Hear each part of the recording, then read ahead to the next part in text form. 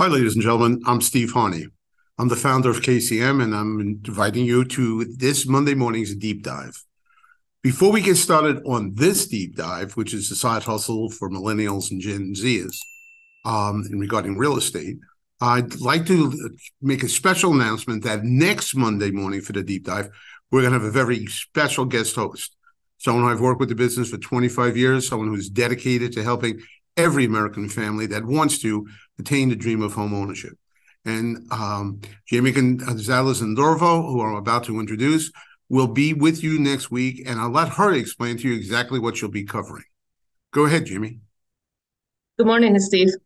Well, as we know, affordability is a big issue right now for home buyers. So next week, we're going to be talking about down payment and down payment assistance and why it's important this year.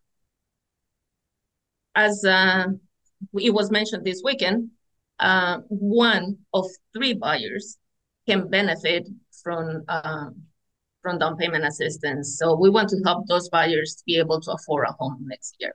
So that's what we're going to cover next.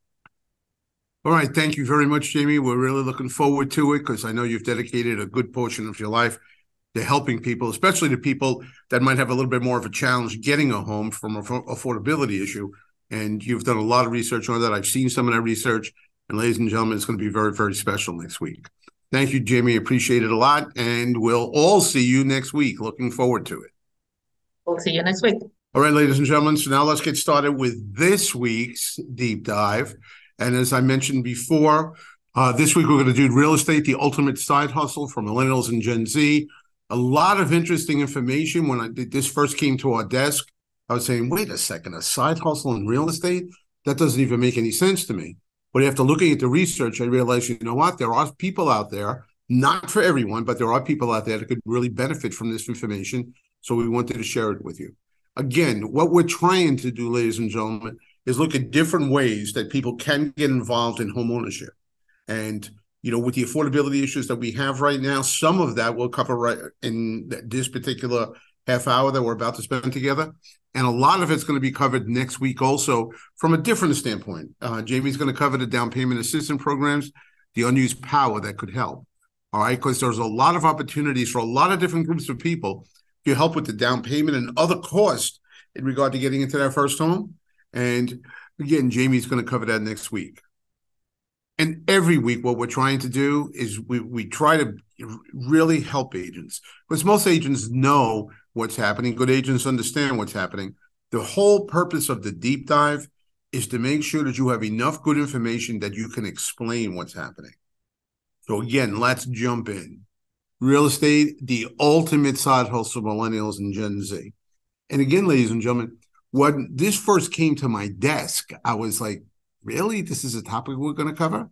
But as more and more research came to my desk on it, I was like, this is really amazing. I didn't realize, you know, being an older boomer, I didn't realize how much that the young people are hustling and doing things. Now, I have three sons that are all millennials. I know they hustle.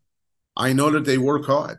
But it was shocking to me how many of Gen Zs and millennials work hard in the real estate side of the thing. In regard to side hustles to make some extra money or to better be able to afford a house. It's almost like a housing hack. So let's start with bank rate. What they said is Gen Z copes with lower earnings, costlier goods, and student loan debt. Many have opted to stop renting and live with family in order to boost their savings. 30% of Gen Z homebuyers move directly from their family member's home to a home of their own, according to NAR. A substantial portion of this generation, 53%, are also working a side hustle to help them with earnings and savings, according to Bankrate's side hustle survey. So what are we saying? What we're saying is that Gen Z is jumping in, staying with their parents a little bit longer to save more money, and also doing other things in order to get cash available for that down payment, closing costs, and everything as they move forward to purchase. Home ownership is the goal, and they're trying to figure out ways to make money in order to accomplish that goal. Now, here's something that kind of blew my mind. Nearly 2 in 5 U.S. adults have a side hustle. 39% of Americans have a side hustle right now. That number was much higher than I thought it might be. And when we look at Gen Zs and millennials, over 50% of all Gen Zs and millennials have some type of side hustle. Now, sometimes when we think about side hustle, we think about, well, maybe, they're going to be an Uber driver or an Uber Eats driver. And one of my sons has done that in the past. All right, there's a good side hustle. He made some good extra money. But that's what you kind of think about, someone who's like kind of starting out and trying just to make ends meet. But the interesting thing is the gap between annual income brackets is smaller than other demographic comparisons. But generally, those with a household income over $100,000 are most likely to have a side hustle. That was something else that shocked me. Like I said, I have one son. He's not at that prime earning age where he's got everything put together. He's in the process of doing that. So he's always hustling on the side to make some extra money. But here it is, and that's why I thought most people were side hustling. But here it is: 45% of people that make over $100,000 a year have a side hustle. Between people making between 80 and 100, 35%. So what we can see is a lot of people have side hustles, and a lot of people with money, with income, have a side hustle. And both of those things shock me to a degree.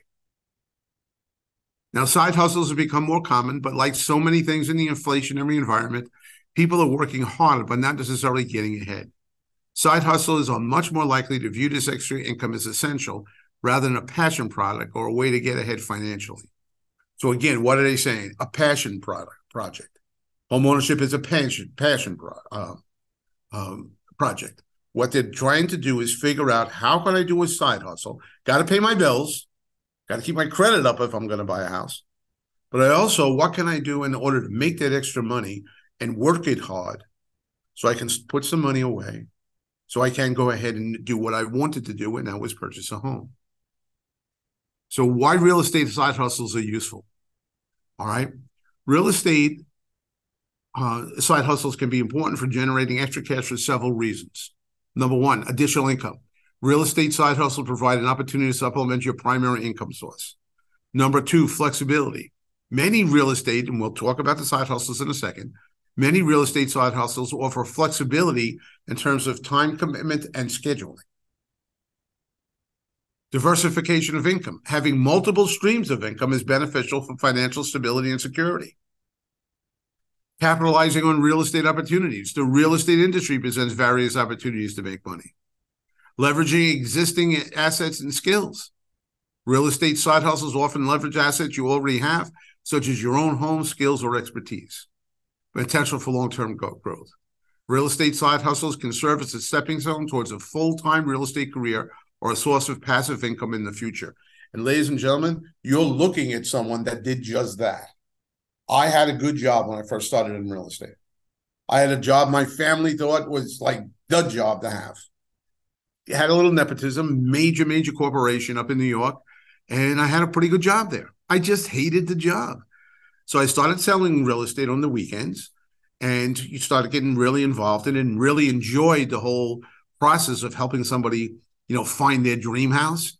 That was really important to me as much as the money was. And all of a sudden I was really loving the real estate part of it. And it got to the point that the real estate part of it was making me more money than my full-time job. And then I made that switch. I left my full-time job, and my family drove me crazy about doing that, to jump into real estate. The best thing that ever happened to me. Best thing that ever happened to me.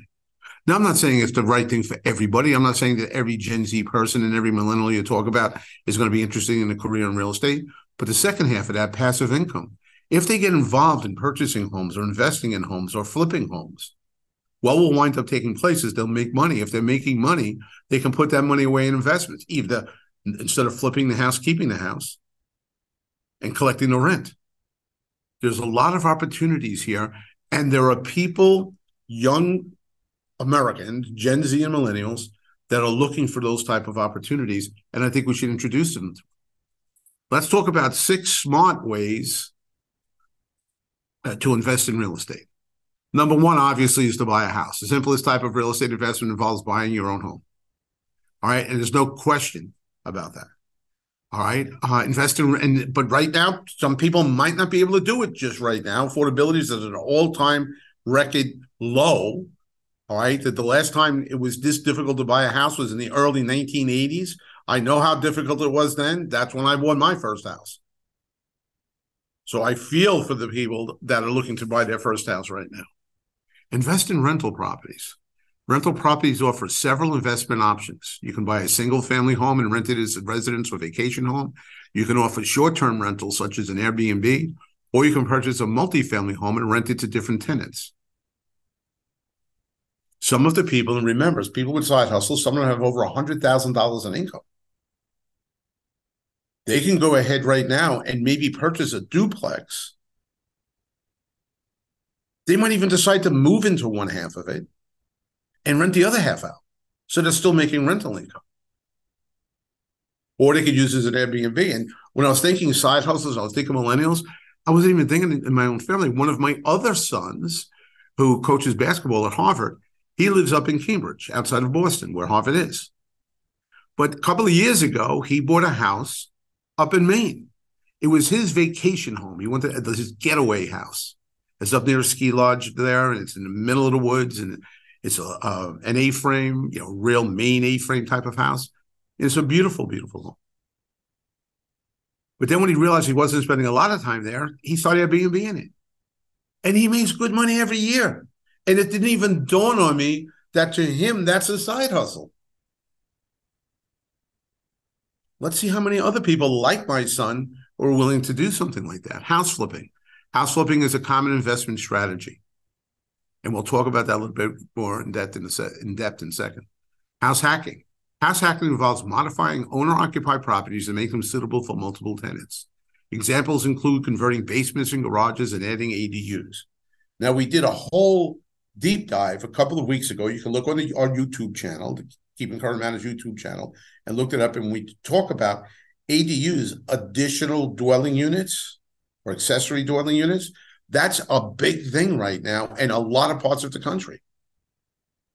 And young people can, with their parents' house, with a friend's house, say, let's work on this. Let's put an ADU. I'll do some of the work. I'll handle the tenant in the situation, and I'll make some money with that.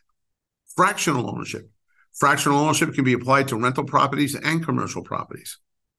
Jump in. Buy a piece of a project, a piece of a development, and private notes.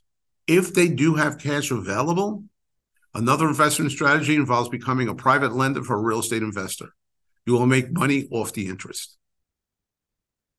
Now, very obviously, you're going to have to get good people, an attorney and a good financial planner there to make sure the paperwork is all done right and that you have collateral against the loan, right? But that's another way to make money in real estate, especially right now, because what are people looking for? A cheaper an interest rate. You could go ahead and charge 6.5% on the loan, and they would absolutely love you. And another thing that's taking place right now, people are identifying where the assumable loans are, where they can go and take an assumable loan. The challenge with taking over someone else's loan at a lower payment is that person has built equity in their home. So the buyer that's assuming that loan has to come in with cash. If that buyer doesn't have cash, maybe they're coming to you, coming to that Gen Z or millennial buyer that has some cash, and they're taking a second mortgage out with you for some period of time. There's so many opportunities right now that I didn't even think of until these situations were put on my desk. I'm saying, that's a good idea. That's a good idea. I've already been talking to some of my children's friends saying, hey, listen, did you ever think about this? Or did you ever think about that? And I was amazed at how many were already starting to do things like that. So let's not turn a dark eye to that. As a matter of fact, I just took this, from CNBC. A 32-year-old turned an Airbnb rental into a $205,000 a year side hustle. Here's a large part of what made it successful. I'm just giving you an article that appeared in CNBC to validate that, yes, people are doing that. My son, as I told you, one of my sons is doing it. He's not making $205,000 a year, but he's making a pretty penny every year with his Airbnb. How many other people, if were given the opportunity, would jump at that? And what do we know might be selling right now? Some people that were jumping into an Airbnb, they bought that second home thinking that they were going to spend their time there, spend the summers there. And now the cost of that second home is starting to weigh on them. And they're saying, you know what? I think I'm going to sell it. And that second home, whether it be on the lake, whether it be up in the mountains, might be a perfect Airbnb. Keep on going. Anyone who's had work done knows how difficult it is to get contractors sometimes to commit to certain timelines and certain costs. So that is discouraging people as well. What this means right now is that people in general are backing away from buying these homes that are looking for more and are looking for more of a turnkey home experience. Now, anyone in the real estate business already knows this. All right. They know this, that millennials, the younger buyer, really wants a turnkey. Usually, if it's a couple, both of them have good jobs, they have good educations, and they really don't want to necessarily roll up their sleeves and get to work. And that's why we have an excessive inventory that needs to be remodeled, an excessive inventory that needs to be modernized. All right? Everything is outdated in the house. Well, that seller is going to sell that house for less money, because the normal buyer is not going to buy it because they want that turnkey operation. But that gives an opportunity to someone who's not afraid of a little work to jump in there, buy that house at a less of a price. We're talking about the flipping again. Go in there, modernize the house, make it look nicer, put a fresh coat of paint on it, mow the lawn, clean it up, and make some money. So that stock of inventory that we have, that I've been saying for the last couple of weeks, we have to lower the price, we have to lower the price, we have to lower the price, because no one's going to buy it. If you have a house that's on the market for 90, 120 days in this market, that means it's not sellable to today's buyer. We have to get that price right. And when we get that price right, some people will argue, well, there still won't be anybody because, the kitchen's like a 1970s olive green stove. Well, maybe at the right price, somebody's coming in there, putting some money in, fixing it up, putting in a little elbow grease, what we used to call sweat equity, into it, and making it a really nice house that a normal millennial buyer, that two-job, I want a turnkey operation, would be happy to own. Let's work on the inventory we currently have. Percent of buyers who find it very or extremely important to have the opportunity to rent out part of their home for extra income while living in it. This was another shocker to me, ladies and gentlemen. This is from the latest Zillow report out a couple of days ago. 55% of millennials want to buy a house that they can rent out part of the house. They're thinking money right from the beginning. And what do we know? If you go to our YouTube page and look up the deep dive we did a couple of weeks ago at ADUs, we talk about all the financing that's available now. Now you could buy a two-family house with only 5% down, and they count the rental income from the second unit towards your qualification. Now, we talked a lot about that on multi-generational homes. That's what that particular deep dive was about, multi-generational, that would be perfect for that. It's also great for side hustle. And listen, if you can't get into the market right now and get the perfect house, maybe you get a really nice house that has an apartment, a really nice two-family house, and rent the other half out. And now we're finding out that that's exactly what millennials and Gen Zs want to do. Not necessarily all buyers want to do that, but young buyers are smart enough to do that. Percentage of buyers who express interest in renting a portion of the home for additional income while residing in it. All right, so now this is the people, this is the same situation, all right, but broken down by Latinos, Blacks, and Whites.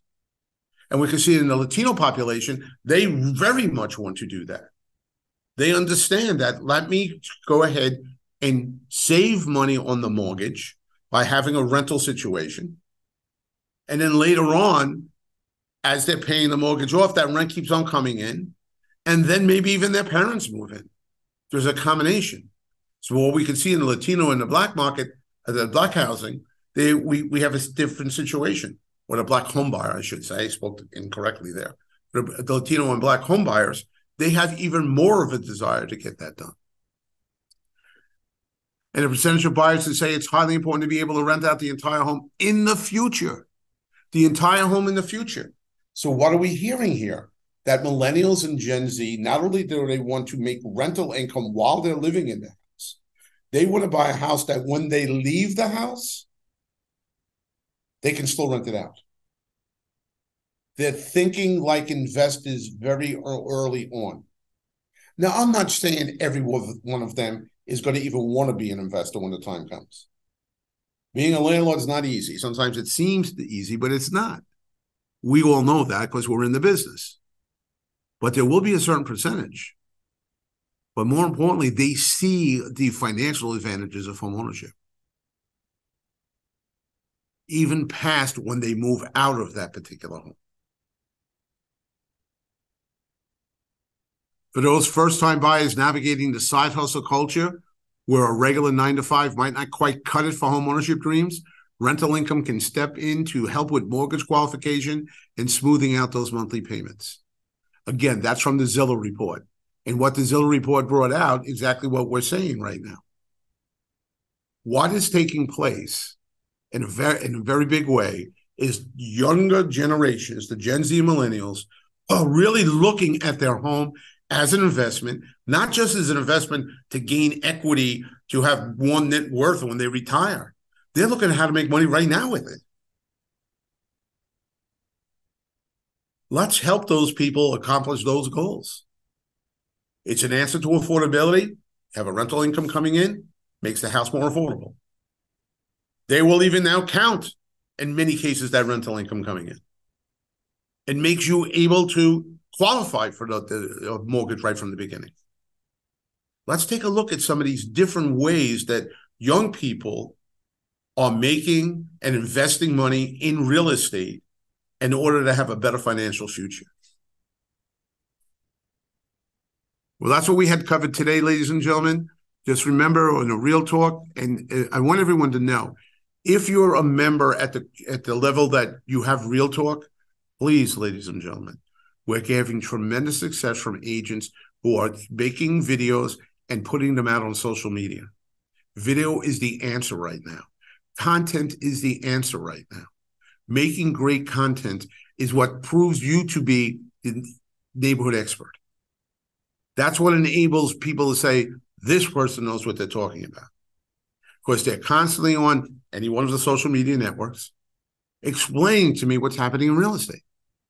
And what we try to do is get one Real Talk, and there's several. You can look up, there's a bank of them that you can do. But we try to take a look at one Real Talk that really aligns with what we just said. Because if you do a video, people might ask you questions. And we want to do it at the same time that you have the answers right in front of you. This week's is Invest in Real Estate as a Side Hustle. Record this video to talk about real estate as an option for a side hustle for your clients to make additional income. We've already gone through at length for over 20 minutes what they can do as far as the side hustle. Now it's up to you to make a video to let them know that you have some of the answers to some of the questions they have, and you have some of the answers to some of the goals they have and how to accomplish those goals. But get the videos out. That's crucially important. Now, again, what you've heard over and over again over the last couple of deep dives, somehow we're bringing the affordability issue in. We can't force interest rates down, mortgage rates down. We can't do that. We can't force prices down. That's determined by the homeowner. Now, it appears that mortgage rates are starting to moderate. It appears that appreciation is starting to level off to much more normal appreciation, not the runaway appreciation we had in the last 3 years. So little by little, affordability, wages are going up. Little by little, affordability is getting better. But we know there's a ton of people out there that still have an issue buying their first house because of the affordability crisis. And that's why next week, every week, we're touching on it just like we did this week. We have an affordability issue. Go ahead and start flipping houses. Get some extra money there. You have an affordability issue, buy a house that you can rent out part of the house. It's a house hack, plus you're making money, plus you better qualify, plus it's easier to make the mortgage payment. Or everything we're doing is leaning toward an affordability. And next week, we're going to go directly at it. Jamie Gonzalez in Drovo has pretty much, I've known her for 25 years. She's dedicated her life to helping people, especially the people that find it the most difficult, that are always pushing up against an affordability issue. How can she help those people get the American dream, a house of their own, a house for their family? She's dedicated her life to that. And she has all sorts of resources that you should know about and you should be talking about to help a lot of young couples that don't think they can afford to buy a house because they don't have the down payment or they don't have the closing costs or they don't understand what's available to them. From the federal to the state, there's special down payment assistance programs for teachers, for firemen, for nurses. Jamie breaks down every one of those things next week. Make sure you're there. All right? If you're really an agent that's worrying about the families and worrying about the affordability issue, that's a deep dive you can't miss. I think it's so important, I'm putting our specialist on it instead of me. I don't want to blow it. Well, as we say each week, ladies and gentlemen, you gave me a half hour of your life. I hope I gave you a good return on your investment. See you next week. Well, actually, I won't see you next week. You'll see Jamie next week. You'll be impressed, you'll be informed, and you'll go out armed to help a whole bunch of people. And that's what this is all about.